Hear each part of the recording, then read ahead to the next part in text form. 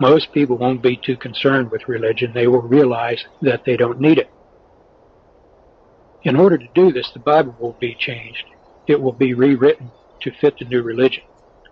Gradually, key words will be replaced with new words having various shades of meaning.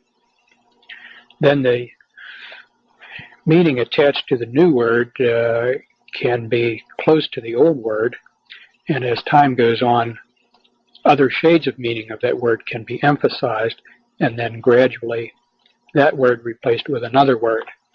I don't know if I'm making that clear, but the idea is that everything in Scripture need not be rewritten, just key words replaced by other words, and the variability in meaning attached to any word can be used as a tool to change the entire meaning of Scripture and therefore make it acceptable to this new religion. Most people won't know the difference, and this is another one of the times where he said, the few who do notice the difference won't be enough to matter. Then followed one of the most surprising statements of the whole presentation. He said, some of you probably think the churches won't stand for this. And he went on to say, the churches will help us.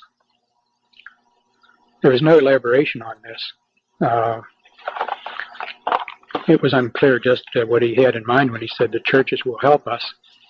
In retrospect, I think some of us now can understand what he might have been at that time.